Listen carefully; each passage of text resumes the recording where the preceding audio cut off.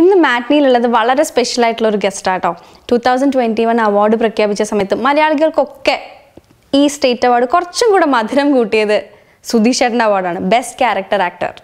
അപ്പോൾ ഇന്ന് നമ്മുടെ കൂടെയുള്ളത് സുധീഷ് ചേട്ടനാണ്. സുധീഷ് ചേട്ടൻ്റെ അവാർഡിനെ കുറിച്ചുള്ള എന്താ പറയുക ആ ഒരു ഹാപ്പിനെസ്സും സുധീഷ് ചേട്ടൻ്റെ ഇപ്പോഴത്തെ വിശേഷങ്ങളും എല്ലാം നമുക്ക് സുധീഷ് ചേട്ടനോട് തന്നെ ചോദിച്ചറിയാം. സുധീഷ് ചേട്ടാ, ആഫ്റ്റർ 34 years സ്റ്റേറ്റ് അവാർഡ് എന്ത് തോന്നുന്നു? എല്ലാവരും മലയാളികളൊക്കെ ഇപ്രാവശ്യത്തെ സ്റ്റേറ്റ് അവാർഡിൽ ഏറ്റവും കൂടുതൽ ഭയങ്കരമായിട്ട് ആഘോഷിച്ചിട്ടുള്ളതും സംസാരിച്ചിട്ടുള്ളതും സുധീഷ് ചേട്ടൻ്റെ അവാർഡാണ്. എന്താണ് അതിനെ കുറിച്ച് പറയാനുള്ളത്? അല്ല, അതിനെ കുറിച്ച് പറയാന്ന് പറയുമ്പോൾ ഈ ഒരു ആഘോഷം മലയാളികൾ ആഘോഷിക്കുന്നു പറഞ്ഞില്ലേ, അതന്നെ ഏറ്റവും വലിയ സന്തോഷമാണ്. കാരണം നമ്മൾ ഇത്രയും കാലം നമ്മളെ സ്നേഹിക്കുന്നു, നമ്മൾ പ്രോത്സാഹിപ്പിക്കുന്നതിൻ്റെ ഒരു തെളിവാണ് ഇപ്പോൾ ഈ ആഘോഷം നമ്മൾ കാണുന്നത്. അപ്പോൾ എന്നെ സംബന്ധിച്ചിടത്തോളം വളരെ വലിയ സന്തോഷമുള്ള കാര്യം തന്നെ, യാതൊരു സംശയവുമില്ല ഈ അംഗീകാരം എന്ന് പറയുന്നത്. അപ്പോൾ കുറച്ച് കാലങ്ങൾക്ക് ശേഷമാണ് സംസ്ഥാന തലത്തിലും അംഗീകാരം എന്നെ തേടിയെത്തുന്നത്. അപ്പം ഞാൻ സന്തോഷിക്കുന്നത് പോലെ, ഞാൻ ആഘോഷിക്കുന്നത് പോലെ എൻ്റെ പ്രിയപ്പെട്ട പ്രേക്ഷകരും എൻ്റെ സുഹൃത്തുക്കളും എൻ്റെ കുടുംബാംഗങ്ങളും ഒക്കെ ആഘോഷിക്കുന്നു. ശരിക്കും നമ്മുടെ മനസ്സിലൊക്കെ ഈ ഒരു അവാർഡ് സുധീഷേട്ടന് ആദ്യത്തെ അവാർഡാണ് എന്ന് പലരും ചോദിച്ചിട്ടുണ്ട്. കാരണം എനിക്ക് തോന്നുന്നു 80s എൻഡ് മുതൽ ഇത്രയും വർഷം ചെറുപ്പം ബാല്യകാലം മുതൽ 87 ആരംഭിച്ചിട്ടുണ്ട് സിനിമ. അപ്പം എല്ലാവരുടെയും മനസ്സിലുണ്ടായിരുന്ന ഒരു ചോദ്യം എന്ന് പറഞ്ഞു കഴിഞ്ഞാൽ സുധീഷ് ചേട്ടന് ഇപ്പോഴാണ് അവാർഡ് കിട്ടുന്നത്. കാരണം നമ്മളുടെ വീട്ടിലൊക്കെ ഒരു മെമ്പറാണ്. അപ്പൊ അങ്ങനെ വരുന്ന സമയത്ത് എന്തെങ്കിലും ഇൻഡസ്ട്രിയിൽ എന്തെങ്കിലുമൊക്കെ പറയാൻ തോന്നിയിട്ടുണ്ടോ? ഇൻഡസ്ട്രിയോട് പറയാന്ന് പറയുകയാണെങ്കിൽ ഞാൻ ഇത്രയും കാലം ജീവിച്ചത് ഫിലിം ഇൻഡസ്ട്രി കൊണ്ടാണ്. അപ്പൊ അതുകൊണ്ട് ഇൻഡസ്ട്രിയോട് എനിക്ക് ബഹുമാനവും സ്നേഹവും മാത്രമേ ഉള്ളൂ. ഈ അവാർഡ് എന്ന് പറയുന്നത് ഇപ്പോഴാണ് തേടിയെത്തിയത്, ഇത്രയും പ്രധാനപ്പെട്ട അവാർഡ്. അപ്പോൾ അതെന്ന് പറയുകയാണെങ്കിൽ അത് നമുക്ക് പറയാൻ പറ്റില്ല. കാരണം എന്ന് വെച്ച് കഴിഞ്ഞാൽ ഓരോ വർഷം ആരൊക്കെ ഏതൊക്കെ സിനിമകളിൽ അഭിനയിക്കുന്നു, അവരുടെ കമ്പാരിസണൊക്കെ വെച്ചിട്ടാണ് അവാർഡ് തീർച്ചയായിട്ടും പിന്നെ പ്രഖ്യാപിക്കുന്നത്. അപ്പോൾ അതുകൊണ്ട് അത് നമുക്ക് എന്താ പറയുക, നമുക്ക് കിട്ടിയില്ലെങ്കിൽ വിഷമം വിചാരിച്ചിട്ടൊരു കാര്യമില്ല. പക്ഷേ എനിക്ക് എന്നെ സംബന്ധിച്ചിടത്തോളം എൻ്റെ തുടക്കകാലങ്ങളിൽ, അതായത് ഞാൻ 87 സിനിമ അഭിനയിച്ച സമയങ്ങളിൽ ഒരുപാട് നല്ല നല്ല ക്യാരക്ടേഴ്സ്, അതായത് പ്രത്യേകിച്ച് നല്ല ഡയറക്ടേഴ്സ്, നല്ല ചന്തു എന്ന് ഉദ്ദേശിക്കുന്ന മറ്റേ കിണ്ടി ആയിരിക്കും, മനസ്സിലായി? അതങ്ങ് തുറന്നു പറഞ്ഞാൽ പോരെ, ചന്തു എന്നൊക്കെ പറഞ്ഞ് പിന്നെ കിണ്ടിയിലേക്ക് നമ്മൾ പോകേണ്ട ആവശ്യമില്ല. ശരിയാണ്, പക്ഷെ അതൊക്കെ ഇപ്പോഴും ആൾക്കാരും ഭയങ്കര ട്രെൻഡോടെ കൊണ്ടു നടക്കുന്നത്. ചന്തുവാണ് ഒരു കമേഴ്സ്യൽ ഔട്ട് ബ്രേക്ക് കിട്ടിയ പടം. ഞാൻ പറഞ്ഞ ചന്തുവിന് മുമ്പായിട്ട് എനിക്ക് അടൂർ സാറിന് അനന്തരം, അതുപോലെ വേനൽ കിനാവുകൾ, കെ സേതുബാബു സാറ്, മുദ്ര സിബി സാറിന്റെ, അങ്ങനെ കുറെ ക്യാരക്ടേഴ്സ്, ആധാരം, ഏറ്റവും നല്ല ക്യാരക്ടർ ആധാരം എന്ന് പറഞ്ഞ ജോർജ് കിത്തു ലോഹിതാസ് ടീമിന്റെ. അപ്പോൾ ആ സമയങ്ങളിലൊക്കെ പല ആൾക്കാരും എന്നോട് പറഞ്ഞിട്ടുണ്ടായിരുന്നു ഇങ്ങനെ ചിലപ്പോൾ അവാർഡ് കിട്ടാൻ സാധ്യത ഉണ്ടെന്നൊക്കെ. അതൊന്നും നമുക്കതിനെപ്പറ്റി അവാർഡിനെ കുറിച്ചുള്ള സീരിയസ്നെസ് പോലും അന്ന് ഉണ്ടായില്ല. അപ്പോൾ അതുകൊണ്ട് ഞാൻ അങ്ങനെയൊക്കെ പിന്നെ അവാർഡിനെ കുറിച്ച് മറന്നു പോകുക, അങ്ങനത്തെ അതിനെപ്പറ്റി ആലോചിക്കാറില്ല. പിന്നെ നമ്മൾ അഭിനയിക്കുക എന്നുള്ളത് മാത്രമേ ഉള്ളൂ. അപ്പം അങ്ങനെ തികച്ചും അപ്രതീക്ഷിതമായിട്ടാണ് ഇപ്പം ഇങ്ങനെ പ്രഖ്യാപനം. കാരണം നമ്മളിപ്പോൾ അഭിനയിക്കുന്നത് പോകുന്നു, നമ്മളെ കൊണ്ട് കഴിയുന്ന രീതിയിൽ നമ്മൾ മാക്സിമം നന്നായിട്ട് ചെയ്യാൻ ശ്രമിക്കുന്നുണ്ട് എല്ലാ ക്യാരക്ടേഴ്സും. അപ്പോൾ ചിലപ്പോൾ ഇത് അതിൻ്റെ ഒരു പരിപൂർണതയിലേക്ക് എത്തി എന്ന് ജൂറിക്ക് തോന്നിയിട്ടാവാം ചിലപ്പോൾ ഈ അംഗീകാരം നൽകിയത്. എന്നിവരെന്ന് പറഞ്ഞിട്ടുള്ള മൂവിയിലൊക്കെ ഭയങ്കര ഡിഫറെന്റ് ആയിട്ടുള്ള ഒരു ക്യാരക്ടറാണല്ലോ ചെയ്തിട്ടുള്ളത്. അതൊക്കെ ആ ഒരു സിനിമയൊക്കെ എങ്ങനെയായിരുന്നു അതിലേക്ക് എത്തിയതും? സിദ്ധാർത്ഥ് ശിവയുടെ പടം. അതായത് സിദ്ധാർത്ഥ് ശിവ ഞാനുമായിട്ടുള്ള ഒരുപാട് കാലത്തെ ബന്ധമുണ്ട്, ഫ്രണ്ട്ഷിപ്പ് ഉണ്ട്. അതായത് സിദ്ധാർത്ഥന്റെ അച്ഛന്റെ സിനിമ ശിവപ്രസാദ് സാറ് സംവിധാനം ചെയ്ത ഈ സ്നേഹതീരത്ത് എന്ന് പറഞ്ഞ സിനിമയിൽ ചാക്കോച്ചന്റെ കൂട്ടുകാരൻ ഇതിനെ അഭിനയിച്ചിട്ടുണ്ടായിരുന്നു. അന്നായിരുന്നു സിദ്ധുവിനെ ആദ്യം കാണുന്നത്. സിദ്ധു എന്ന് 10ാം ക്ലാസ് പഠിക്കുന്ന ഒരു പയ്യനാണ്. പക്ഷെ പയ്യനാണെങ്കിലും വിവരം ഏകദേശം 35-40 വയസ്സിന് വിവരമുണ്ട് അന്നേ. അപ്പോൾ അത്രത്തോളം എന്താ പറയുക, സിനിമയെക്കുറിച്ച് അറിവും അഭിനയത്തെക്കുറിച്ചും എല്ലാ മേഖലയിലും, സിനിമയുടെ എല്ലാ മേഖലയിലും വളരെ അറിവുള്ള ആളായിരുന്നു സിദ്ധു. അതിനുശേഷം പിന്നെ സിദ്ധുവിൻ്റെ കൂടെ ഞാൻ അഭിനയിച്ചു സിനിമയിൽ. സിദ്ധു നടനായിട്ടാണ് ആ സിനിമയിൽ വന്നത്. പിന്നെ ഞങ്ങൾ എന്താ പറയുക വളരെ ആത്മാർത്ഥ ഫ്രണ്ട്സായി. കാരണം സിനിമയ്ക്ക് അപ്പുറത്തുള്ള ഫ്രണ്ട്സായി. പിന്നെ ഒരു കലാപരമായിട്ടും നാടകപരമായിട്ടും ഒരുപാട് കാര്യങ്ങൾ സംസാരിക്കുന്നതും വളരെ എന്താ ഒരു റിയൽ പേഴ്സണായിട്ട് എനിക്ക് ഫീൽ ചെയ്തു. ഇപ്പോൾ സിദ്ധു ആദ്യം സംവിധാനം ചെയ്ത 101 ചോദ്യങ്ങൾ എന്ന് പറയുന്ന സിനിമ. അപ്പോൾ അതിലെന്നോട് പറഞ്ഞു, സുധീഷ് ചേട്ടാ ഒരു 2 ദിവസത്തെ ഡേറ്റ് വേണം, സുധീഷ് ചേട്ടൻ ഇല്ലെങ്കിൽ ഞാൻ ഈ പടം ചെയ്യുന്നില്ല എന്ന് പറഞ്ഞു. ഞാൻ പറഞ്ഞു അതെന്താ? അല്ല, സുധീഷ് ചേട്ടൻ എൻ്റെ പടത്തിൽ വേണം, അതുകൊണ്ടാണ് എനിക്ക് മസ്റ്റാണെന്ന് പറഞ്ഞു. ഒരു സ്നേഹം കൊണ്ട് ഞാൻ പറഞ്ഞു ശരി ഓക്കെ എന്നൊക്കെ പറഞ്ഞു. അങ്ങനെ ഷൂട്ടിംഗ് തുടങ്ങുന്ന സമയത്ത് എനിക്ക് അത്യാവശ്യമായിട്ടൊന്ന് അമേരിക്കയിൽ പോകേണ്ട ആവശ്യം വന്നു, ഒരു പ്രോഗ്രാമായിട്ട്. ഇത് പിന്നെയാണ് ഷൂട്ടിങ്ങിൻ്റെ ഡേറ്റ്സ് ഒക്കെ എന്നോട് പറയുന്നത്. ഞാൻ പറഞ്ഞു സിദ്ധു ഞാനിങ്ങനെ അഡ്വാൻസ് ഒക്കെ വാങ്ങിപ്പോൾ ഈ പോയേ പറ്റുള്ളൂ. അയ്യോ സുധീഷ് ചേട്ടൻ എന്ത് പരിപാടി ചെയ്തത്, ഞാൻ സുധീഷിലല്ലാണ് ഞാനിങ്ങനെ പടം ചെയ്യുക. ഞാൻ പറഞ്ഞു ചെയ്യ്, കുഴപ്പമൊന്നുമില്ല, എൻ്റെ എല്ലാവിധ ആശംസകളും പ്രാർത്ഥനയൊക്കെ ഉണ്ടാകും കൂടെ എന്നൊക്കെ പറഞ്ഞു. അപ്പം ശരി എന്നൊക്കെ പറഞ്ഞ് വിഷമത്തോടുകൂടി ഞാൻ അമേരിക്കയിൽ പോയി. കഴിഞ്ഞ് 10-30 ദിവസം കഴിഞ്ഞ് തിരിച്ചു വന്നപ്പോൾ സിദ്ധുവിനെ വിളിച്ചു. സിദ്ധു ഷൂട്ടിംഗ് എല്ലാം കഴിഞ്ഞു. ആ ഷൂട്ടിംഗ് എല്ലാം കഴിഞ്ഞു. പക്ഷെ സുധീഷേൻ്റെ സിനിമ ഞാൻ മാറ്റി വെച്ചിട്ടുണ്ട് 2 ദിവസത്തേക്ക്. 2 ദിവസം എപ്പോഴാന്ന് വെച്ചാൽ പറഞ്ഞാൽ ഒന്ന് ചെയ്താൽ മതി എന്ന് പറഞ്ഞു. അത്രത്തോളം എന്താ പറയുക ഫ്രണ്ട്ഷിപ്പാണ് ഞങ്ങൾ, ഒരു ആത്മബന്ധമാണത്, മനസ്സിലായില്ലേ? അപ്പോൾ ആ ഒരു ബന്ധം ഇങ്ങനെ കീപ്പ് ചെയ്ത് എല്ലാ സിനിമകളിലും ചെറിയ ചെറിയ വേഷങ്ങളാണെങ്കിലും ഒക്കെ എന്നെ വിളിക്കും, ഞാൻ പോയി ചെയ്യും. പക്ഷെ അതിൽ ഏറ്റവും നല്ല വേഷം എനിക്ക് കിട്ടിയിരിക്കുന്നത് ഇപ്പൊ എന്നിവരിലാണ്, ഈ സിനിമയിലാണ് ഏറ്റവും നല്ല വേഷം കിട്ടിയിരിക്കുന്നത്. സിദ്ധുവിന്റെ ഒരു പൊളിറ്റിക്കൽ ടോക്കുള്ള ഒരു മൂവിയാണ്. പൊളിറ്റിക്കൽ ടോക്ക് അത് അതിന്റെ ഓവറോൾ ഞാൻ കണ്ടിട്ടില്ല, പടം മൊത്തത്തിൽ ഞാൻ കണ്ടിട്ടില്ല. കാരണം അത് പിന്നെ എല്ലാം കഴിഞ്ഞ് ഉടനെ തന്നെ അവാർഡിന് അയച്ചെന്ന് തോന്നുന്നു. പിന്നെ ഫിലിം ഫെസ്റ്റിവൽസിനൊക്കെ പോകുന്നുണ്ട്, നമ്മളൊരു പ്രിവ്യൂ ഒന്നും വെച്ചിട്ടില്ല. പക്ഷെ എനിക്ക് തോന്നുന്നു വെച്ചാൽ പടം മൊത്തം കണ്ടാൽ അതിന്റെ ഒരു ഔട്ട് എന്താണെന്നുള്ള അറിയാൻ പറ്റുള്ളൂ. പക്ഷെ സീൻസ് എടുത്തുകൊണ്ടിരിക്കുമ്പോഴേക്കും എനിക്ക് മനസ്സിലായത് അതൊരു പൊളിറ്റിക്കൽ ഒരു സംഭവം തന്നെയാണ്. ഇപ്പൊ ചെറുപ്പക്കാരുടെ ഇടയിൽ എങ്ങനെയാണ് അത് പൊളിറ്റിക്സ് എങ്ങനെ ബാധിക്കുന്നു എന്നുള്ള ഒരു കാര്യങ്ങളൊക്കെ ആയിരിക്കും മിക്കവാറും അത് പറയുന്ന സിനിമ. എവിടെയായിരുന്നു ഷൂട്ടിംഗ്? അത് അട്ടപ്പാടി ഭാഗത്തായിരുന്നു. അത് ഭയങ്കര ഒരു അങ്ങനെ സാധാരണ ഷൂട്ടിംഗ് പോലും ഒന്നും അല്ല. 10-15 ദിവസം എല്ലാവരും ഒരു വീട്ടിൽ ഒരുമിച്ചിരുന്ന് കൂടുകയും ഭയങ്കര ഒരു പിന്നെ ഒരു ക്യാമ്പ് പോലെ, റിഹേഴ്സൽ ക്യാമ്പ് പോലെയൊക്കെ ആയിരുന്നു. സീനൊക്കെ എടുക്കുമ്പോൾ അത് റിഹേഴ്സലാണ് ആദ്യം, എല്ലാവരും കൂടി ചേർന്നിരുന്ന് അങ്ങോട്ട് ഇംപ്രവൈസേഷൻസ് ആണ്. സ്ക്രിപ്റ്റ് ഇല്ല. അപ്പൊ സിദ്ധു പറഞ്ഞു തരും. സ്ക്രിപ്റ്റ് ഇല്ലെങ്കിൽ ഞങ്ങളോട് പറയും എന്താ പറയേണ്ടതെന്ന് ചോദിക്കും. അപ്പൊ ഞങ്ങൾ ഓരോന്ന് പറയും. പക്ഷെ അതൊന്നും ആയിരിക്കും സിദ്ധു എടുക്കുക. സിദ്ധുവിന്റെ മനസ്സിലൊരു സാധനമുണ്ട്, അത് സിദ്ധു പറഞ്ഞു തരും അവസാനം. അപ്പൊ ഞങ്ങളതെല്ലാം അപ്പൊ തന്നെ പഠിച്ച് ക്ലിയർ ആക്കി വളരെ നാച്ചുറലായിട്ട് എങ്ങനെ സിങ്ക് സൗണ്ട് ആയിരുന്നു, ഡബിങ് ഒന്നുമില്ല, എത്രത്തോളം നാച്ചുറൽ ചെയ്യാൻ പറ്റും അത് നമ്മൾ ചെയ്തു. ഭയങ്കര ഒരു ടീം വർക്കാണ് എന്നിവർ എന്ന് പറയുന്നത്. തീവണ്ടിയിലെ ഉള്ള ഒരു ക്യാരക്ടർ ഭയങ്കര ഒരു ചേഞ്ച് ആയിരുന്നല്ലോ, അതിനെ കുറിച്ച് ഞാൻ തീവണ്ടിയെ കുറിച്ച് പറയുമ്പോൾ തീവണ്ടിക്ക് മുമ്പ് പറയേണ്ടി വരും. കാരണം പിന്നെ തീവണ്ടിക്ക് മുമ്പ് ഞാൻ ഒരു ചെറിയ ഗ്യാപ്പ് എനിക്കുണ്ടായിരുന്നു. അപ്പം ഞാൻ ഇടക്കാലത്ത് കുറേ സിനിമകളിലൊക്കെ അഭിനയിച്ചു, വേഷങ്ങളൊക്കെ ചെയ്തു. പിന്നെ അത് കഴിഞ്ഞിട്ട് കുറച്ച് കഴിഞ്ഞിട്ട് എനിക്ക് തോന്നിയൊരു സംഭവം എന്ന് വെച്ച് കഴിഞ്ഞാൽ ഞാൻ പതുക്കെ ഫേഡ് ഔട്ടായി പോവുകയാണോ എന്നുള്ളൊരു സംശയം എനിക്ക് തോന്നിയിരുന്നു. കാരണം എന്താ വെച്ച് കഴിഞ്ഞാൽ നല്ല നല്ല ക്യാരക്ടേഴ്സ് വരുന്നില്ല, ചെറിയ വേഷങ്ങളൊക്കെ വരികയാണ്. സിനിമയിലുണ്ട്, ഉണ്ടോ എന്ന് ചോദിച്ചാൽ ഉണ്ട്, പക്ഷെ എങ്കിൽ കൂടെ നല്ല നല്ല ക്യാരക്ടേഴ്സ് എന്നെ തേടി വരുന്നില്ല. പിന്നെ ന്യൂജൻ പുതിയ രീതിയിലേക്ക് സിനിമ മാറി.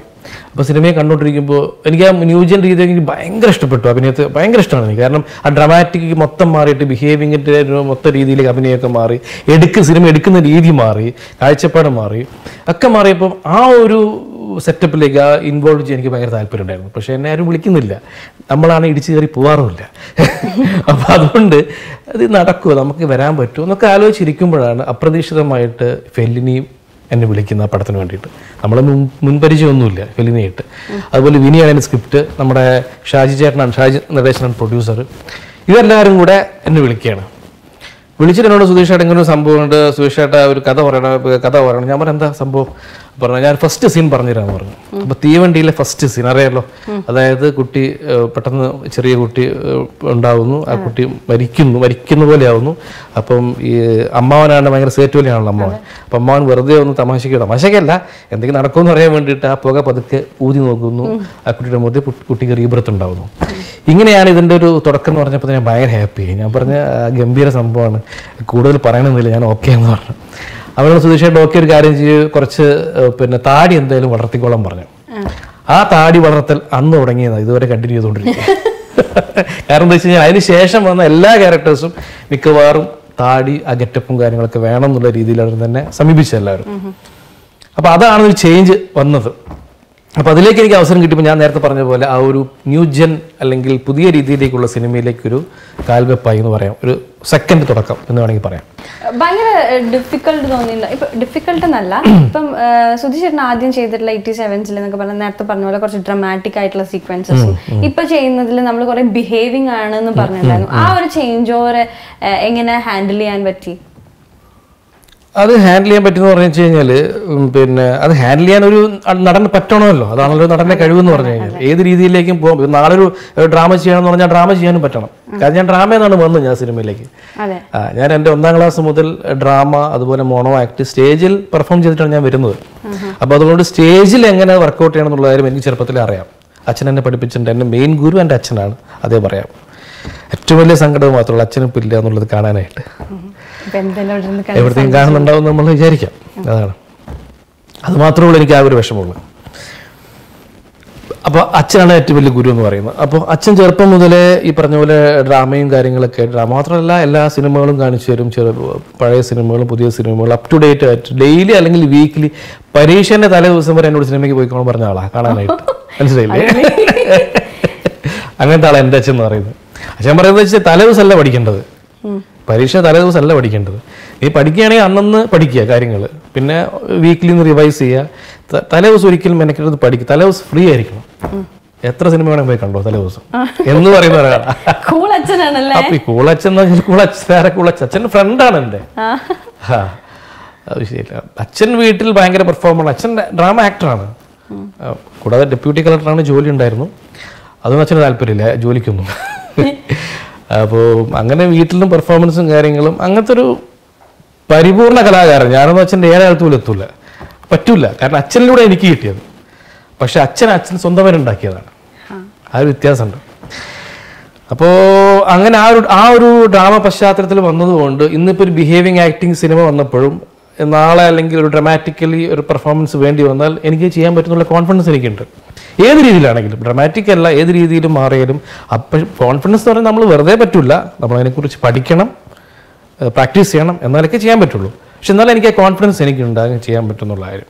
അപ്പം ഈ ഞാൻ സുധിച്ചേട്ടൻ തിയേറ്ററിന്റെ കാര്യങ്ങളൊക്കെ പറഞ്ഞതുകൊണ്ട് ഞങ്ങൾക്കൊക്കെ ഇൻട്രസ്റ്റ് ഉള്ള ഒരു കാര്യം ആയതുകൊണ്ടൊക്കെ നിങ്ങൾ ചോദിക്കാണ്, എങ്ങനെയായിരുന്നു മൂവി ഇൻഡസ്ട്രിയിലേക്ക് വന്നത്? ആ ഇനീഷ്യൽ ആ ഒരു ഇത് ഇനീഷ്യൽ എന്ന് പറയുകയാണെങ്കിൽ ഞാൻ പറഞ്ഞില്ല, ആദ്യം അഭിനയിക്കുന്ന അടൂർ സാറിന്റെ അനന്തരം എന്ന് പറയുന്ന സിനിമയിലാണ്. അപ്പൊ ഇന്നിപ്പോ നമ്മുടെ ഫേസ്ബുക്കിലും ഇതുപോലെ കണ്ടിട്ട് പിന്നെ കാസ്റ്റിംഗ് കോൾ ഉണ്ടല്ലോ, അന്ന് അതില്ലല്ലോ. പത്രത്തിൽ പരസ്യം കണ്ടിട്ട് നമ്മളങ്ങനെയൊന്നുള്ളതല്ല, അങ്ങനെ അയക്കാറില്ല. പക്ഷെ ആ ഒരു പരസ്യത്തിന് ചെറിയൊരു സീരിയസ്നെസ് തോന്നി. General പിക്ചേഴ്സിന്റെ cinema. ജനറൽ പിക്ചേഴ്സ് എന്ന് പറഞ്ഞാൽ പണ്ട് നല്ല നല്ല സിനിമകൾ എടുക്കുന്ന ഒരു നിർമ്മാതാക്കളാണ്. അടൂർ സാറിന്റെ പേരൊന്നും അവിടെ ഉണ്ടായിരുന്നില്ല. അപ്പോൾ അതുകൊണ്ട് ഇത് തീർച്ചയായിട്ടും നല്ലൊരു സിനിമ ആയിരിക്കും എന്ന് വിചാരിച്ചിട്ട് അച്ഛനും അച്ഛൻ്റെ സിസ്റ്റേഴ്സ് അവർ 7 പേരുണ്ട്. അപ്പോൾ അവരൊക്കെ എന്നെ പ്രോത്സാഹിപ്പിച്ചു. നന്നായിട്ട് ചെയ്യുന്ന അഭിനയിക്കുന്നതാണല്ലേ, ഒന്ന് അയച്ചു നോക്ക്, പെർഫോം ചെയ്ത് നോക്ക്. കാരണം എനിക്ക് 8ാം ക്ലാസ് പഠിക്കുമ്പോൾ മോണോ ആക്ടിൽ കേരള സ്റ്റേറ്റ് ലെവലിൽ 2ാം സമ്മാനം കിട്ടിയതാണ്. Mono ആക്ടിൽ state youth festival. അതുപോലെ അച്ഛനും ഞാനും ഒരുമിച്ച് അഭിനയിച്ച നാടകത്തിൽ സംസ്ഥാന തലത്തിൽ അച്ഛൻ ബെസ്റ്റ് ആക്ടറും ഞാൻ ബെസ്റ്റ് ചൈൽഡ് ആക്ടറുമായിരുന്നു. അങ്ങനെയൊക്കെ സംഭവിച്ചിട്ടുണ്ട്. അത് പണ്ടത്തെ കാര്യം. അപ്പോൾ അത് പേപ്പറിലൊക്കെ ഫ്രണ്ട് പേജിൽ തന്നെ വന്ന ന്യൂസാണത്. അപ്പോൾ ഇങ്ങനെ അയച്ചതിന് ശേഷം നമ്മളത് വിട്ടു കഴിഞ്ഞതിന് ശേഷം ഒരു കത്ത് വന്നു, അങ്ങനെ ഇൻ്റർവ്യൂവിന് വേണ്ടി ക്ഷണിക്കുന്നുണ്ടെന്ന് പറഞ്ഞ കത്ത് വന്നു. അപ്പം ഞങ്ങൾ പോയി, ഞാനും അച്ഛനും പോയി. അടൂർ സാർ എന്നെ ഇൻ്റർവ്യൂ ചെയ്യുന്നു, കൊല്ലത്ത് വെച്ചിരുന്ന ഇൻ്റർവ്യൂ. അങ്ങനെ അശോകൻ ചേട്ടൻ്റെ നടൻ അശോകൻ ചേട്ടൻ്റെ കുട്ടിക്കാലം, ഒരു 14 വയസ്സുള്ള ഏജാണ് വേണ്ടത്, അതാണ് വേണ്ടത്. അപ്പം ഞാനവിടെ ഞാൻ 9ാം ക്ലാസ് പഠിക്കുന്നു. 14 വയസ്സിൻ്റെ സമയം തന്നെ. അപ്പം ഞങ്ങൾ ഹോട്ടൽ റിസപ്ഷനിൽ താഴെ ചെന്ന് അപ്പോൾ 10-60 പേരുണ്ട്, ഇൻ്റർവ്യൂവിന് വേണ്ടി 10-60 പേരുണ്ട്. നോക്കിയപ്പോൾ അശോകൻ്റെ തനിച്ചായുള്ള 5-6 ആൾക്കാർ. അശോകൻ തന്നെ കണ്ടു കഴിഞ്ഞാൽ പോയി കാര്യമില്ല, കാരണം കുറച്ചെങ്കിലും സാമ്യം വേണ്ടേ, എനിക്കൊരു സാമ്യവും ഇല്ല. പക്ഷെ അച്ഛൻ പറഞ്ഞു, നീ ഒന്നും കൊണ്ട് പഠിക്കണ്ട, നീ ആരായാലും മുമ്പിൽ ആരാന്ന് നോക്കണ്ട, എത്ര മഹാനായാണെങ്കിലും നീ പെർഫോം ചെയ്യുക, ഡ്രാമ ആണെങ്കിൽ ഡ്രാമ നീ ചെയ്തോ, കുഴപ്പമില്ല, ബാക്കി നമുക്ക് വരുന്നത് വെച്ച് കാണാമെന്ന് പറഞ്ഞു. അങ്ങനെ ഞാൻ പോയി ധൈര്യമായിട്ട്. എൻ്റെ അടുത്ത് കുറേ സർട്ടിഫിക്കറ്റ്സ് ഉണ്ടായിരുന്നു, ഒരുപാട്. മോണോ ആക്ട്, റെസിറ്റേഷൻ, സ്പീച്ച്, എല്ലാത്തിലും ഉണ്ട്. എല്ലാത്തിനും 1st 2nd ഒക്കെയാണ്. അത് മുഴുവൻ ഒരു കവറിലാക്കി, ഇങ്ങനെ കവറിലായിരുന്നു. അപ്പോൾ എൻ്റെ ഭാഗ്യം കൊണ്ടാണോ നിർഭാഗ്യം കൊണ്ടാണോ അറിയില്ല, ഈ കവർ നിങ്ങൾ ഇട്ട് കഴിഞ്ഞാലേ കവറിന്റെ ബാക്ക് സൈഡില്ലേ അവിടെ കീറിയിരുന്നു സംഭവം, ഓട്ടയായിരുന്നു. അന്നത്തെ അവസ്ഥയല്ലേ. അപ്പൊ ഞാനത് പിടിച്ചിട്ട് ഇങ്ങനെയാ പോണത്, ഇത് പിടിച്ചിങ്ങനെ പോണത്. അപ്പൊ ഞാൻ റൂമിലേക്ക് കയറി ഇവിടെ അടൂർ സാറിനെ കണ്ടു. ഞാൻ നമസ്കാരം എന്ന് പറഞ്ഞപ്പോണ്ടല്ലോ സർട്ടിഫിക്കറ്റ് മുഴുവൻ എന്ന് പറഞ്ഞോട് പോയി. അപ്പോൾ അടൂർ സാർ എന്താ പറയാൻ ചോദിച്ചു. ഞാൻ പെട്ടെന്ന് ഞാൻ പറഞ്ഞു കുറച്ച് സർട്ടിഫിക്കറ്റ്സ്, കുറേ സർട്ടിഫിക്കറ്റ്സ് ഉണ്ടല്ലോ നോക്കട്ടെ എന്നൊക്കെ പറഞ്ഞ്. അപ്പോൾ ഞാൻ എടുത്ത് നോക്കി, സാർ എന്തൊക്കെയാണ് നാടകത്തിൽ എന്തൊക്കെയാണ് ചെയ്തത്? ഞാൻ നാടകത്തിൽ എങ്ങനെ ചെയ്തിട്ടുണ്ട്. അപ്പോൾ ഒരു സീൻ കാണിക്കും, മോനെ ചെയ്ത സീൻ കാണിക്കും. അപ്പോൾ ഞാൻ പ്രിപ്പയർ ചെയ്ത് വെച്ചിട്ടുണ്ടല്ലോ, ആ സാധനം കാണിച്ചു കൊടുത്തു. അപ്പോൾ അത് കഴിഞ്ഞ് പിന്നെ ഉച്ചയ്ക്ക് ശേഷം ഒരു 10-15 കുട്ടികളോട് വീണ്ടും വരാൻ വേണ്ടി പറഞ്ഞു. അശോകന്റെ തനിച്ചായ ആൾക്കാരൊക്കെ പോയി, കാണാനില്ല. കാരണം അശോകൻ ചേട്ടൻ്റെ തനിച്ചായ അല്ല വേണ്ടത്. അശോകൻ തനിച്ചായ എന്ന് പറയുമ്പോൾ ഏട്ടനും അനിയനും ആക്കാനല്ലേ പറ്റുള്ളൂ. ഇവർക്ക് ഏകദേശം ഒരു 14 വയസ്സിൽ എങ്ങനെ ഉണ്ടാവും, പിന്നെ ബാക്കി പെർഫോമൻസ് ആണ് നോക്കുന്നത്. അങ്ങനെ ഉച്ചയ്ക്ക് ശേഷം ഒരു 15ാമത്തെ ആളായിട്ട് വിളിച്ചു, ലാസ്റ്റായിട്ട്. ആരാ കൂടെ വന്നത് മോനെ ചോദിച്ചു. ഞാൻ അച്ഛൻ വന്നിട്ടുണ്ട്, അച്ഛനോട് വരാൻ പറയൂ. 2 പേരെയാണ് തീരുമാനിച്ചത്, സുധീഷിനെയും വേറൊരാളെയാണ് തീരുമാനിച്ചത്. അപ്പോൾ ഞാൻ ഏതായാലും ഷൂട്ടിംഗ് അടുത്ത മാസം തുടങ്ങുന്നുണ്ട്, കുറച്ച് ഡ്രസ്സും കാര്യങ്ങളൊക്കെ ആയിട്ട് വരൂ, ബാക്കി നമുക്ക് ആലോചിക്കാമെന്ന് പറഞ്ഞു. അങ്ങനെ ഷൂട്ടിങ്ങിന് വന്നപ്പോൾ ഒന്നും അറിയില്ല, നമ്മളെ പിന്നെ ഡ്രസ് സെലക്ഷനൊക്കെ ആയിട്ട് കൂടെ കൊണ്ടുപോയി. പിന്നെ ഷൂട്ടിംഗ് പിറ്റേ ദിവസം തുടങ്ങി, സ്റ്റാർട്ട് ക്യാമറ ആക്ഷൻ എന്ന് പറഞ്ഞ് അഭിനയിക്കാൻ തുടങ്ങി. സുധീഷാണ് അശോകന്റെ ചെറുപ്പകാരൻ ചെയ്യുന്നുള്ള കാര്യം അടൂർ സാർ ഇന്നേ വരെ പറഞ്ഞിട്ടില്ല. അതിനുശേഷം കണ്ടിന്യൂസ്ലി ഉണ്ടായിരുന്നു അല്ലേ? പിന്നെ കണ്ടിന്യൂസ്ലി അല്ല, പിന്നെ ഓരോ വർഷം ഓരോ സിനിമകൾ. അനന്തരം കഴിഞ്ഞിട്ട് പിന്നെ നമ്മൾ പഠിച്ചുകൊണ്ടിരിക്കുകയാണല്ലോ. 9ാം ക്ലാസ് പഠിക്കുന്നു, പിന്നെ 10ലെത്തുന്നു. 10 പഠിക്കുമ്പോഴാണ് അനന്തരം റിലീസാവുന്നത്. അതിനുശേഷം പ്രീ ഡിഗ്രി ഫസ്റ്റ് ഇയർ പഠിക്കുമ്പോഴാണ് മുദ്ര എന്ന് പറയുന്ന സിനിമയിലേക്ക് ക്ഷണം വരുന്നത്. സിബി സാറ് തന്നെയാണ് കത്തയച്ച് വിളിക്കുന്നത്. എനിക്ക് അഭിനയം തന്നെയാണ് മുന്നിലേക്ക് കൊണ്ടുപോകണേന്ന്. അങ്ങനെ ഒരു ഡിസിഷൻ ഒന്നും ഉണ്ടായിരുന്നില്ല, അന്ന് ഉണ്ടായിരുന്നില്ല. പക്ഷെ സിനിമയിൽ അഭിനയിക്കുന്ന ആഗ്രഹമുണ്ട്. കാരണം വേറെ തന്നെ ലോകമാണല്ലോ. അവിടെ പോയി കഴിഞ്ഞാൽ ഭയങ്കര ഹാപ്പിയാണ്. 10-30 ദിവസം ഇഷ്ടം പോലെ ഫുഡും കാര്യങ്ങളും, വേറെ വെറൈറ്റി ഇഷ്ടമുള്ള കാര്യം, വെറൈറ്റീസ് ഇഷ്ടമുള്ള കാര്യങ്ങൾ ചെയ്യുന്നു. ഭയങ്കര ഫ്രീ ആണ്. നമുക്കൊരു വെക്കേഷൻ അടിച്ചു പൊളിക്കുന്ന പോലെയാണ്. അങ്ങനെ ഞാൻ പഠിച്ചുകൊണ്ടിരിക്കുന്ന സമയത്ത് പോകുന്നു, ഇടയ്ക്ക് അങ്ങനെയാണ്. അനന്തരം കഴിഞ്ഞ് മുദ്ര, പിന്നെ വേനൽക്കിനാവുകൾ എന്ന് പറഞ്ഞ പടം ശരിക്കും പറയുകയാണെങ്കിൽ വീണ്ടും ഒരു ഇന്റർവ്യൂ ചെയ്തെടുത്തായിരുന്നേ. കാരണം അനന്തരം മുദ്രയും കഴിഞ്ഞ് ഞാൻ കുറച്ചുകൂടെ മെച്ചോർഡായി. ഒരു 17-18 വയസ്സ് സമയത്താണ്. അപ്പോൾ വീണ്ടും ഒരു കൗമാര പ്രായക്കാരൻ ഇന്റർവ്യൂ ചെയ്തെടുക്കുന്ന പോലെയാണ് വേനൽക്കിനാവുകളിൽ കെ സേതുമാധവൻ സാറും MT സാറും എന്നെ എടുക്കുന്നത്. പിന്നെ അത് കഴിഞ്ഞിട്ട് ആധാരം തോന്നുന്നു എനിക്ക് ഒരു എന്താ വെച്ചാൽ വളരെ ശക്തമായ കഥാപാത്രം കിട്ടിയത് ആധാരം എന്ന് പറഞ്ഞ സിനിമ, ലോയി സാറിന്റെ. കണ്ടിന്യൂസ് എപ്പോഴായിട്ടില്ല. അത് കഴിഞ്ഞത് മണിച്ചിത്രത്താഴ് എന്ന് പറഞ്ഞ സിനിമ റിലീസായതിനു ശേഷമാണ്. അത് റിലീസായപ്പോൾ ഒരു കമേഴ്ഷ്യലി ഔട്ട്പുട്ട് വന്നു, കമേഴ്ഷ്യലി ബ്രേക്ക് വന്നു. പിന്നെ കുറെ പേര് വിളിക്കാൻ തുടങ്ങി. ചെറിയ വേഷത്തിലും വലിയ വേഷത്തിലും ഒക്കെ കുറെ പേര് വിളിക്കാൻ തുടങ്ങി. ഇപ്പൊ കുറെ ആൾക്കാർ പറയാറുണ്ടല്ലോ, സെലക്ഷൻ വേണം, ഇങ്ങനെ ചെയ്യണം, അങ്ങനെ ബിൽഡ് ചെയ്യണം. അതിനോടൊക്കെ എന്താ അഭിപ്രായം സുധീഷ്? അല്ല, അതെന്ന് വെച്ച് കഴിഞ്ഞാൽ ഒരു എന്താ പറയാ, കുറെ സിനിമകളൊക്കെ ചെയ്ത് ഒരു മെച്ചോർഡ് ആയി കഴിഞ്ഞാൽ തീർച്ചയായിട്ടും സെലക്ഷൻ ആവാന്ന് എനിക്ക് തോന്നുന്നത്. കാരണം തോന്നുമല്ലോ, ഡിഫറെന്റ് ക്യാരക്ടേഴ്സ് ചെയ്യണം, ചെയ്ത് വെച്ച ക്യാരക്ടേഴ്സിന് ഒരു ചേഞ്ച് വേണം എന്നൊക്കെ തോന്നുമല്ലോ. അപ്പോൾ സ്വാഭാവികമായിട്ടും സെലക്ഷൻ ആവാം. പിന്നെ വേറെ കാര്യം വെച്ചാൽ ഇപ്പം പല ആൾക്കാരും വരുന്നത് ഹീറോ ആവുക, സ്റ്റാർഡം എന്നുള്ള രീതിയിലേക്കാണ്. അപ്പോൾ അവർ പോകുന്ന വേറെ ട്രാക്കിലാണ്. അവർ തുടക്കം തന്നെ സെലക്ട് ചെയ്തിട്ട് എങ്ങനെയാണ് ഹീറോയിസം അല്ലെങ്കിൽ സ്റ്റാർഡം മാത്രം. ഇപ്പം ഈ മലയാള സിനിമയിൽ ഹീറോയിസം സ്റ്റാർഡം മാത്രം പോരാ, അഭിനയിക്കാൻ നന്നായിട്ട് അറിയുന്ന വേണം. അല്ലാണ്ട് മലയാള പ്രേക്ഷകർ ഒരിക്കലും ആരെയും ഇവിടെ അംഗീകരിച്ചില്ല. അഭിനയിക്കുന്ന ആൾക്കാരെ മാത്രമേ അവർ പ്രോത്സാഹിപ്പിച്ചിട്ടുള്ളൂ. അപ്പോൾ സെലക്ഷൻ ആവാം. പക്ഷെ സെലക്ഷൻ തീരെ ഇല്ലാത്തൊരു മഹാനടൻ നമ്മുടെ മലയാള സിനിമയിലുണ്ട്, ജഗതി ശ്രീകുമാർ. അദ്ദേഹം സെലക്ഷൻ തീരെ ഇല്ലെങ്കിലും സൂപ്പർ സ്റ്റാർ അദ്ദേഹം തന്നെ അല്ലേ? അപ്പൊ അങ്ങനെയുണ്ട്. കാരണം എന്താ അറിയോ, അതിന് എക്സ്ട്രാ ഉടനെ കഴിവ് വേണം. അടൂർ സാറിന്റെ പടത്തിലും അഭിനയിക്കും, ഏത് പടത്തിലും അഭിനയിക്കും, ഏത് പടത്തിലും ആര് വിളിച്ചാലും പോവും. അതെ. അപ്പൊ അവർക്കൊന്നും അതിന്റെ ആവശ്യമില്ല. അവരുടെ ആഗ്രഹം എന്ന് പറഞ്ഞാൽ ജഗതി ചേട്ടന്റെ ആഗ്രഹം എന്ന് പറഞ്ഞാൽ അഭിനയിച്ചുകൊണ്ടേ ഇരിക്കുക എന്നുള്ള അത്രത്തോളം എനർജിയും പവറൊക്കെ എന്ന് പറഞ്ഞ ഒരു പ്രത്യേക രീതിയിലുള്ള ഒരു മനുഷ്യൻ തന്നെ അദ്ദേഹം. ഭയങ്കര ഒരുപാട് സിനിമകൾ, ഭയങ്കര സിനിമ വെച്ചാല് ഭയങ്കര രസമായിട്ട് വർക്ക് ചെയ്യാനൊക്കെ ഭയങ്കര സപ്പോർട്ടിങ് ആണ്. അത് സപ്പോർട്ടിങ് ഇപ്പൊ അമ്പിളിച്ചേട്ടനാണെങ്കിലും, പിന്നെ നെടുമുടി വേണുചേട്ടൻ, തിലകൻ ചേട്ടൻ, നെടുമുടി വേണുചേട്ടനൊക്കെ ഒരു സ്വന്തം ആൾക്കാരെ പോലെയാണ്. ഭയങ്കര ലോസ് എന്ന് പറഞ്ഞാൽ ഭയങ്കര ലോസ്. പിന്നെന്താ, ഒരുപാട് കഥാപാത്രങ്ങൾ നമുക്ക് തന്നു. അതിന് വലിയ താങ്ക്സ് ഉണ്ട് അദ്ദേഹത്തോട്. ഒരു പുതിയ ട്രെൻഡ് കൊണ്ടുവന്ന ആൾക്കാരാണല്ലോ വേണുചേട്ടനും ഗോപിച്ചേട്ടനൊക്കെ. അന്ന് വേറൊരു ഗ്ലാമർ ആയിരുന്നല്ലോ. മലയാള സിനിമ നായകന്മാരെന്ന് പറഞ്ഞാൽ ഒരൊറ്റ മുഖമാണല്ലോ. ആ ഒരു ഗ്ലാമർ മുഖത്തിൽ പോയിക്കൊണ്ടിരിക്കുമ്പോൾ വേറൊരു ലൈനിൽ വന്നിട്ട് അവർ രണ്ടുപേരും കൂടെ മലയാള സിനിമ കീഴടക്കിയ ആൾക്കാരാണ്, ഗോപിച്ചേട്ടനും വേണുചേട്ടനും ഒക്കെ. ഇപ്പൊ നമ്മളുടെ ഈ ഒരു കാലഘട്ടത്തിൽ ഇപ്പം മൂവി തിയേറ്റേഴ്സ് ഒക്കെ മാറി, OTT പ്ലാറ്റ്ഫോംസിലേക്ക് മാറി എന്നല്ല, ഇപ്പൊ നമ്മളുടെ സാഹചര്യങ്ങൾ കൊണ്ട് ഇപ്പം തിയേറ്റേഴ്സ് ഒന്നുമില്ല. അപ്പം എല്ലാം എല്ലാവരും OTT-യിലേക്ക് കയറാൻ തുടങ്ങി. അപ്പം അതിനെ കുറിച്ചൊക്കെ ഉള്ള ഒരു അഭിപ്രായം എന്താ സുധീഷേട്ടന്റെ? അല്ല, OTT എന്ന് പറയുമ്പോൾ നിവൃത്തിയില്ലാത്ത രീതിയിലാണ് OTT-യിലേക്ക് വരുന്നത്. സിനിമ തിയേറ്റർ തന്നെ ആയിരുന്നല്ലോ ഉണ്ടായിരുന്നത്. അപ്പം നിവൃത്തിയില്ല. ഇപ്പൊ കോവിഡൊക്കെ വന്നതുകൊണ്ട് നിവൃത്തിയില്ല, OTT ആയേ പറ്റുള്ളൂ. അപ്പൊ അതിന് ഒരുപാട് സ്വാതന്ത്ര്യം കൂടുതലുണ്ടെന്ന് എനിക്ക് തോന്നുന്നു. കാരണം പ്രേക്ഷകരെ ഒരുപാട് അങ്ങ് തൃപ്തിപ്പെടുത്തേണ്ട ആവശ്യമില്ല. കാരണം നമുക്ക് ഇഷ്ടം പോലെ സംഭവം ചെയ്യാം, അത് എക്സ്പെരിമെന്റ്സ് ചെയ്യാം എന്നുള്ള ഒരു സംഭവം. കാരണം അങ്ങനെയുള്ള സിനിമകൾ കുറെ വന്നു ഇപ്പൊ അടുത്ത്. അപ്പൊ അതുകൊണ്ട് അത് ചിലപ്പോൾ തിയേറ്ററിൽ എത്തിയാൽ ഒരുപാട് നെഗറ്റീവ് അഭിപ്രായം ഉണ്ടായിരിക്കാം, ചിലപ്പം ഒരു കളക്ഷൻ വൈസ് ഒക്കെ പ്രശ്നം ഉണ്ടായിരിക്കാം. പക്ഷെ ഇതെന്താ വെച്ച് കഴിഞ്ഞാൽ ഇതെല്ലാവരും കാണുന്നു ഈ സിനിമ. അപ്പൊ അവർക്ക് വ്യക്തിപരമായ അഭിപ്രായം, നല്ല നല്ല സിനിമകൾ കുറെ ജനിക്കുന്നുണ്ട്. അപ്പൊ അതുകൊണ്ട് പക്ഷെ മറ്റേ നിവൃത്തിയില്ല. മറ്റേ തിയേറ്ററിൽ വരുമ്പോൾ അതിന് ഒരു ബിസിനസ്സാണ്. അപ്പം കൂടുതൽ ആൾക്കാരെ കോരിത്തെരിപ്പിക്കുന്ന, ഇഷ്ടപ്പെടുത്തുന്ന സിനിമകൾ തന്നെ അവിടെ വേണം. എന്നാലേ തിയേറ്റർ അടിച്ചു പൊളിച്ച് എൻജോയ് ചെയ്യാൻ പറ്റുള്ളൂ, ആഘോഷിക്കാൻ പറ്റുള്ളൂ. അപ്പോൾ എന്താണെന്ന് വെച്ച് കഴിഞ്ഞാൽ ചിലപ്പം നമുക്കൊരു വിട്ടുവീഴ്ച ചെയ്യേണ്ടി വരും. ഒരു ചെറിയ ലാഗ് വരുമ്പോഴേക്കും ചിലപ്പോൾ അയ്യോ ഇവിടെ ലാഗാണല്ലോ, നമുക്ക് ഒഴിവാക്കാം എന്ന് അവർ തന്നെ സിനിമക്കാർ തീരുമാനിക്കും തിയേറ്ററിലേക്ക് വരുന്നതിന് മുമ്പ്. പക്ഷെ ഇതിനതിൻ്റെ ആവശ്യമില്ല. ആ ലാഗ് ആസ്വദിക്കുന്ന ഒരുപാട് ആൾക്കാർ ഇവിടെ ഉണ്ട്, അതിൻ്റെ ഒരു പെർഫെക്ഷനായിട്ട് OTT-യിൽ. മറ്റേതൊരു ബിസിനസ്സാണ് സിനിമ എന്ന് പറയുന്നത്. അതെന്തായാലും വേണം തീർച്ചയായിട്ടും. ഇനി നമുക്ക് കുറച്ച് പേഴ്സണലി ചോദിക്കാം. ഫാമിലി, ഭാര്യ, 2 മക്കൾ, അമ്മ.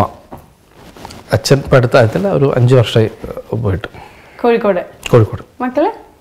മക്കൾ മൂത്താള് രുദ്രാക്ഷ്, രണ്ടാമത്തെ ആള് മാധവ്. മൂത്താൾ ഇപ്പോൾ SSLC 10ാം ക്ലാസ്സിലായി, രണ്ടാമത്തെ 1ാം ക്ലാസ്സിലാണ്. സിനിമയിൽ ഒരു ചെറിയ മുഖമൊക്കെ ചെയ്തിട്ടുണ്ടായിരുന്നില്ലേ? മൂത്താള് ചെറുതല്ല, വലിയ മുഖമാണ് ചെയ്തത്. കാരണം കൊച്ചപ്പ പോലോ അയ്യപ്പ പോലോ അതും സിദ്ധാർത്ഥ് ശിവയുടെയാണ്. കണക്ഷൻസ് ഉണ്ട്. അപ്പോൾ അതിൽ മെയിൻ റോള് ഇനിയും പ്രതീക്ഷിക്കാം. അവനെയോ? അത് അവനോട് തന്നെ ചോദിക്കേണ്ടി വരും. കാരണം എന്താ വെച്ച് കഴിഞ്ഞാല് അന്ന് ഞാനായിരുന്നു വലുത്, അവൻ ചെറുതാണല്ലോ. ഇന്നിപ്പോ അവൻ ഏകദേശം വലുതായി തുടങ്ങി. ഇനിയിപ്പോ അവൻ തീരുമാനിക്കണം എന്ത് ചെയ്യണമെന്നുള്ളത്, വേണോ വേണ്ടിയെന്നുള്ളത്. നിർബന്ധിക്കാനൊന്നും പറ്റൂലല്ലോ. അപ്പൊ അതുകൊണ്ട് അവൻ ആലോചിക്കട്ടെ. അവന് സിനിമ ഭയങ്കര ഇഷ്ടമാണ്. മാത്രമല്ല എന്നെ പല സിനിമകളും അവനാണ് കാണിച്ചു തരുന്നത്.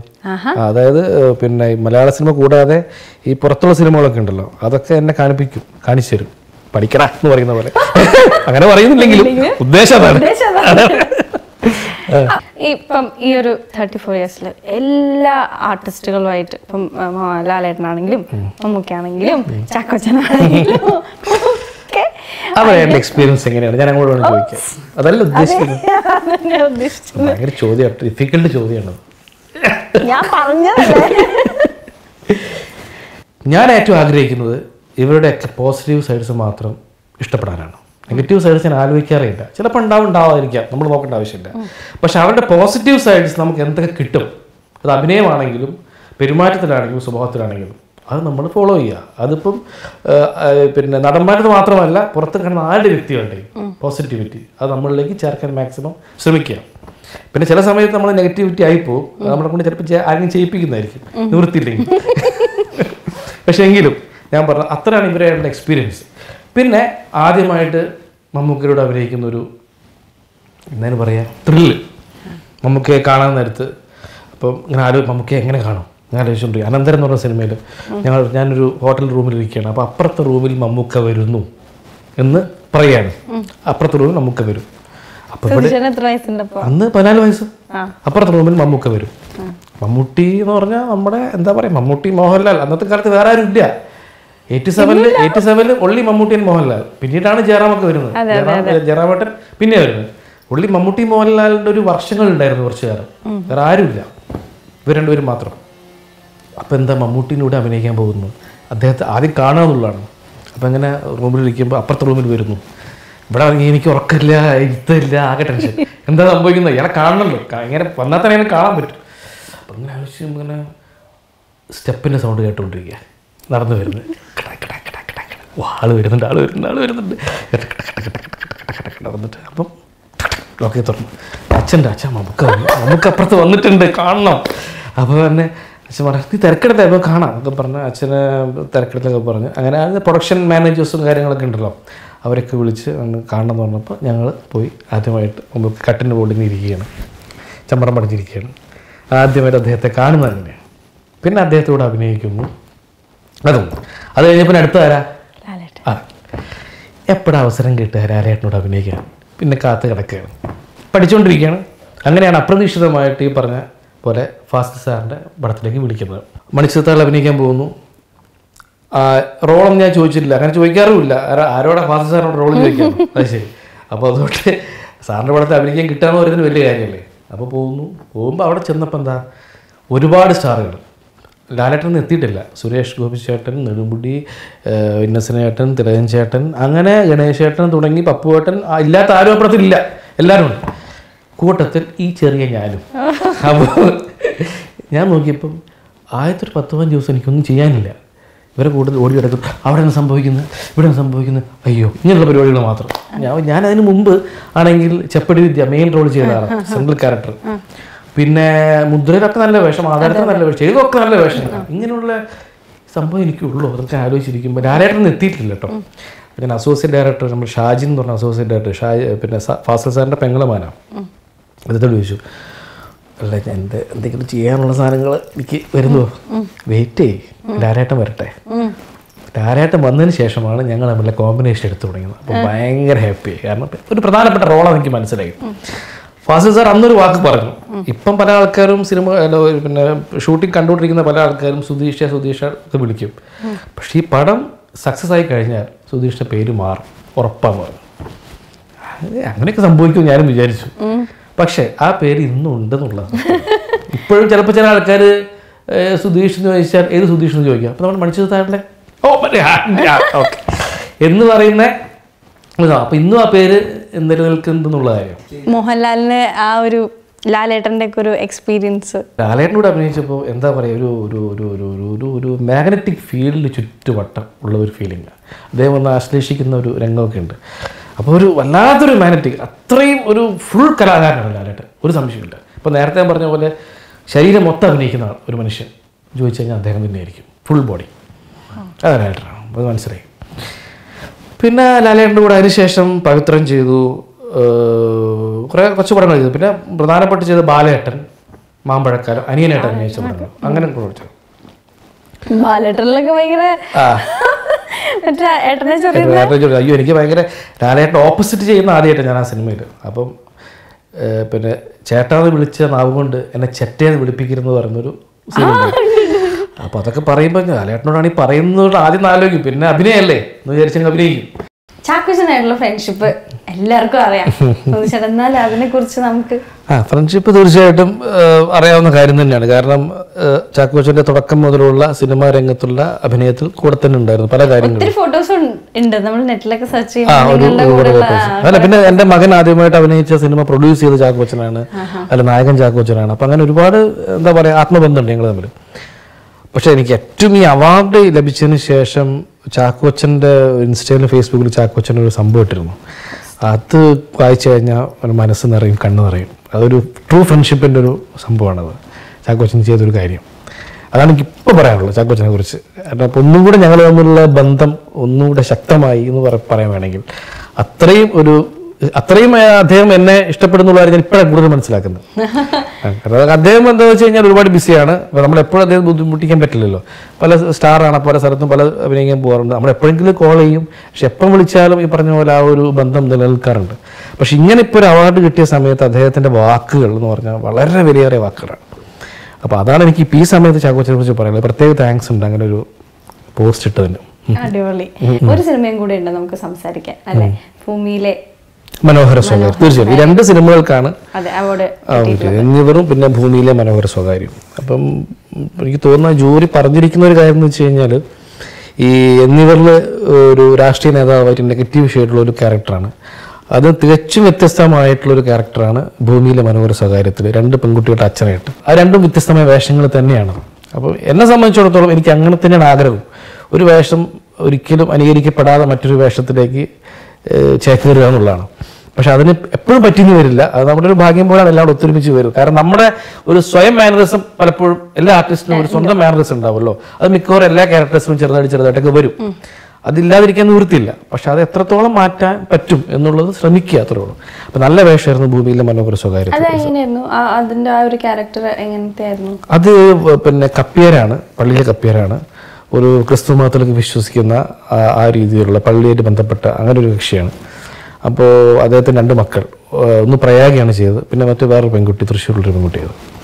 അപ്പം ആ ഒരു അവരെ എന്താ പറയുക, അവരോട് സ്നേഹവും വാത്സല്യവും അവരുടെ പ്രശ്നങ്ങളുള്ള സമയത്തും അവരോട് മനഃപൂർവ്വം ദേഷ്യം കാണിക്കാതെ ഉപദേശിക്കുന്നതും ഒരു നല്ലൊരു ക്യാരക്ടറാണ് ഭൂമിയിലെ മനോഹര സ്വകാര്യം. അത് പടം കണ്ടാലേ അതിനെപ്പറ്റി മനസ്സിലാവുള്ളൂ.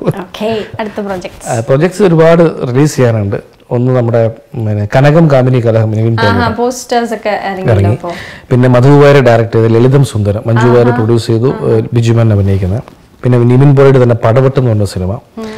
പിന്നെ ധ്യാൻ ശ്രീനിവാസനും ഞാനും ഏകദേശം ഒരു ഈക്വൽ റോള് ചെയ്ത ഒരു സിനിമ ഇപ്പോൾ ഷൂട്ടിംഗ് കഴിഞ്ഞു. സത്യം മാത്രമേ ബോധിപ്പിക്കുന്ന പടത്തിന്റെ പേര്. അത് നല്ല റോളാണ് എനിക്ക്, നല്ല വേഷമാണ് അതിൽ. പിന്നെ ധ്യാൻ്റെ തന്നെ വേറൊരു കോമഡി ഫിലിം ഉണ്ട്, ആപ് കൈസേ ഹേ എന്ന് പറഞ്ഞിട്ട്, അതും ഷൂട്ടിംഗ് കഴിഞ്ഞു. പിന്നെ കുറുപ്പ്, കുഞ്ഞെഴുത്ത്, അതിലൊക്കെ വേഷങ്ങൾ ചെയ്തിട്ടുണ്ട്. അങ്ങനെ കുറച്ച് പടങ്ങൾ ഇറങ്ങാനുണ്ട്, ഇപ്പോൾ ചെയ്തു വെച്ചത് ഇറങ്ങാനുണ്ട്. കാരണം ഈ കോവിഡ് ആയതുകൊണ്ട് പലതും ഇറങ്ങിയിട്ടില്ലല്ലോ, എല്ലാം കൂടെ എപ്പോഴാണ് ഒരുമിച്ച് വരിക എന്ന് അറിയില്ല. പിന്നെ ഇപ്പൊ ചെയ്തുകൊണ്ടിരിക്കുന്നത് നമ്മുടെ അൽഫോൺസ് പുത്രന്റെ ഗോൾഡ് എന്ന് പറഞ്ഞ സിനിമ, പൃഥ്വിരാജിന്റെ. പൃഥ്വിരാജിനെ കുറിച്ച് പറയുകയാണെങ്കിൽ നന്ദനം എന്ന് പറയുന്ന സിനിമയിലാണ് ആദ്യം അഭിനയിക്കുന്നത്, ആദ്യം പരിചയപ്പെടുന്നു. വളരെ സ്ട്രേറ്റ് ഫോർവേഡായിട്ട് കാര്യങ്ങൾക്ക് തുറന്നു പറയുന്ന ഒരു ക്ലീൻ വ്യക്തി, ഗുഡ് ആക്ടർ ഒക്കെയാണ്, സംശയമില്ല. പിന്നെ ഞങ്ങൾ ഒരുമിച്ച് അഭിനയിച്ചു. അദ്ദേഹത്തിൻ്റെ പല ബ്രേക്ക് കിട്ടിയ സമയങ്ങളിൽ സൂപ്പർ ഹിറ്റായ സിനിമകൾ നന്ദനമാണെങ്കിലും പുതിയ മുഖമാണെങ്കിലും എന്നും എൻ്റെ മൊയ്തീനാണെങ്കിലും അതിലൊക്കെ നമ്മളുണ്ടായിരുന്നു. അത് മതി. പിന്നെ കുറച്ച് കാലത്തിന് ശേഷമാണ് ഇപ്പൊ ഈ ഗോൾഡിൽ ചെയ്യുന്നത്. തീർച്ചയായിട്ടും ആവട്ടെ, ഹിറ്റ് ആവട്ടെ. പൃഥ്വിരാജ് എന്താ സൂപ്പർ ഡയറക്ടർ അല്ലേ. പിന്നെ അപ്പം ഇത്രയും ഒരു ഷോർട്ട് നോട്ടീസിൽ ഇത്രയും തിരക്കിന്റെ ഇടയിൽ നമ്മളുടെ കൂടെ ഇത്രയും ടൈം ചെലവഴിച്ചതിന് ഒരുപാട് താങ്ക്സ് ഉണ്ട്.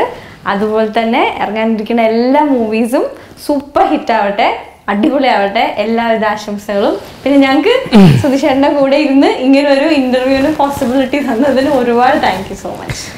ഞാനും അതുപോലെ തന്നെ ഒരുപാട് കാര്യങ്ങൾ തുറന്ന് സംസാരിക്കാൻ പറ്റി, അതിന് വളരെയധികം സന്തോഷമുണ്ട്. തീർച്ചയായിട്ടും നമ്മുടെ പ്രേക്ഷകർ, ഞാൻ പറഞ്ഞല്ലോ ആദ്യത്തെ ചോദ്യത്തിൽ തന്നെ 34 വർഷത്തെ ഈ എക്സ്പീരിയൻസ് ശേഷം ഈ ഒരു അവാർഡ് അല്ലെങ്കിൽ അംഗീകാരം ലഭിച്ചു എന്ന് പറഞ്ഞു. ഈ 34 വർഷം സിനിമയിൽ നിന്ന് പോകണമെങ്കിൽ തീർച്ചയായിട്ടും പ്രേക്ഷകരുടെ പൂർണ്ണ സപ്പോർട്ടും പ്രോത്സാഹനവും തന്നെ വേണം. അങ്ങനെ നിന്നു പോയതുകൊണ്ടാണ് എനിക്ക് പല പല വേഷങ്ങൾ മാറി മാറി കിട്ടിയതും ചെറുതും വലുതുമായിട്ടുള്ള വേഷങ്ങൾ കിട്ടിയതും ഇപ്പോൾ ഈ അവാർഡിന് പരിഗണിച്ചിട്ടുള്ള വേഷങ്ങളിലേക്ക് എത്തിച്ചേർന്നു. അപ്പം അതുകൊണ്ട് ആ സപ്പോർട്ട് കണ്ടിന്യൂ ചെയ്തുകൊണ്ടാണ് എനിക്ക് തീർച്ചയായിട്ടും ഇപ്പോഴും നിൽക്കാൻ പറ്റുന്നത്. അതിന് നമ്മുടെ പ്രിയപ്പെട്ട പ്രേക്ഷകരോട് ഒരുപാട് സ്നേഹം, നന്ദി.